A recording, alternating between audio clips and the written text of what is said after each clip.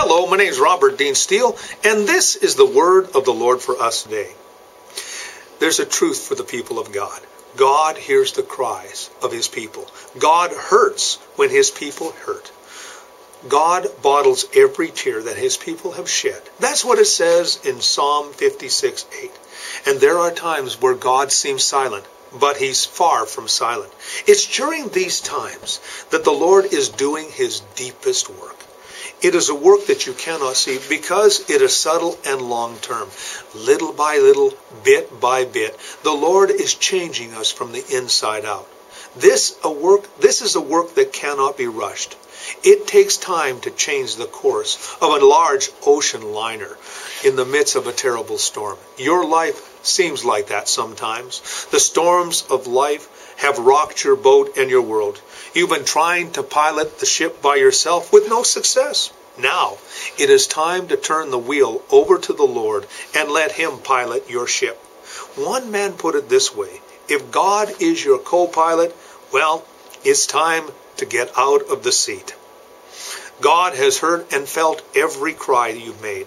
He has felt every hurt, and he's gathered all our tears and put them in a bottle. He sees what's happening.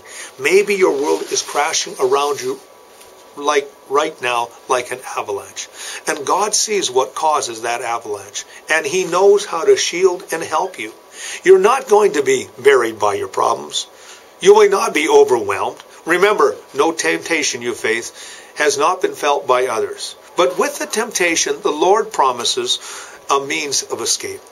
Even when it seems like he's hiding his face, he is still working his grace behind the scenes to complete a perfect and beautiful work in you. Your circumstances will change, but God wants you to change even more. Mark Lowry put it this way: the things you face have come to pass. They have not come to stay. They are here for a while, but they will pass away. Remember, heaven and earth will pass away, but the Lord's word will not pass away. He said, I will never leave you. I will never forsake you.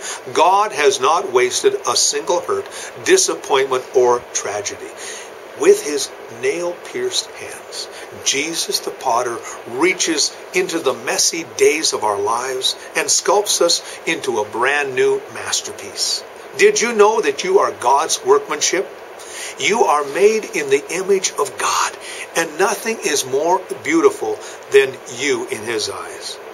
What looks impossible to human eyes is an opportunity for the Lord to do something which is impossible. And he'll reveal his greatness to us today. Nothing is more beautiful than God transforming you into the image of Jesus. And that's why the Lord tells us to present our bodies as living sacrifices so we can be transformed. There is nothing more beautiful than that transformation. So whatever trial you find yourself facing today, hold on. Remember, God's faithfulness and trust will happen today, and in his goodness, he will be with you every step of the way. My name is Robert Dean Steele. This is God's word for us today. You have yourself a great and godly day.